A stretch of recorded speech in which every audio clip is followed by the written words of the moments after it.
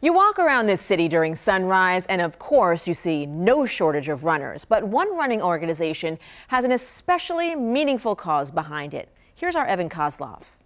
6, 8, 12, 13, 22, 24.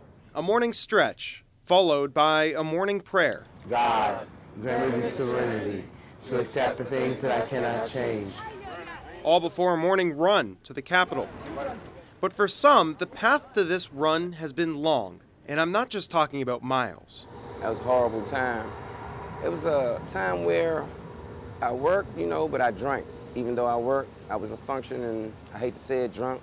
This is Lance, taking a break from running to share his story. For years, he's been battling homelessness. It kind of got a little progressive with the drinking.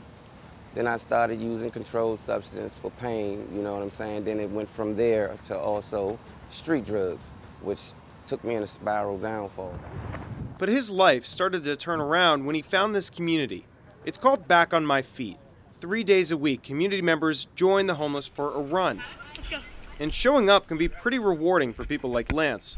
After 30 days, those with high attendance get access to educational support, job training, and other resources. I lost everything. Andre is also homeless and says this program literally saved his life. It teaches me how to maneuver around life's obstacles instead of just running from them, but run through them.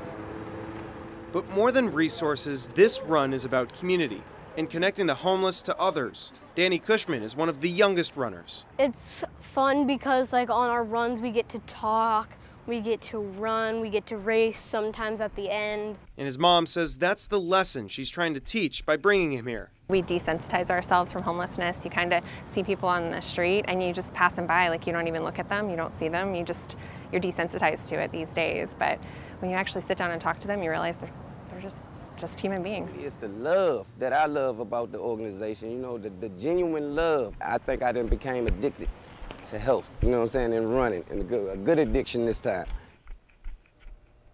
And of course, the endorphins make you happy as well. Back on My Feet has chapters all over the country, from Los Angeles and Dallas to Baltimore and Philly. Nationwide, they've helped some 1,500 people battling homelessness.